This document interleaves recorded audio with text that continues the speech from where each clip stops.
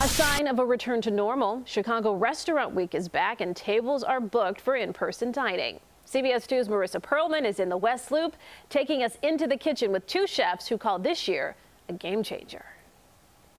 Chicago Restaurant Week is taking over the city right now, and two restaurants on the list are trying something unique, taking risks to get you into their neighborhood and using their food to do just that. It's a chop for your life kind of night inside the Coco Chili kitchen. We work really hard.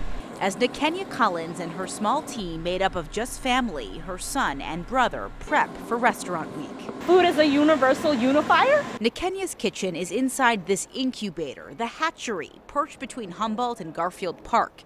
Inside, she's one of dozens of chefs growing her business, first as takeout and catering.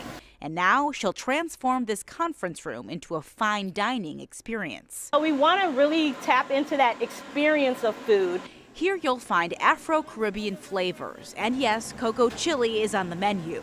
The inspiration in part comes from Nakenya's grandmother, growing up in a fusion flavor-filled household. It's really sad that she's not here to see it, because she would love this. She would absolutely love it.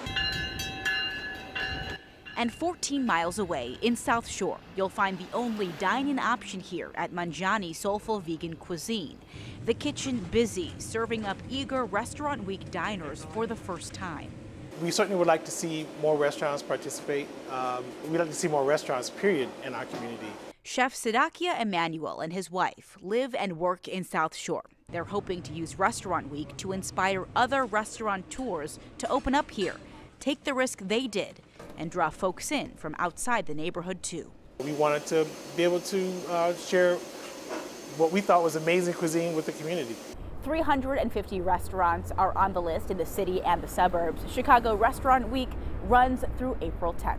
In the West Loop, Marissa Perlman, CBS 2 News.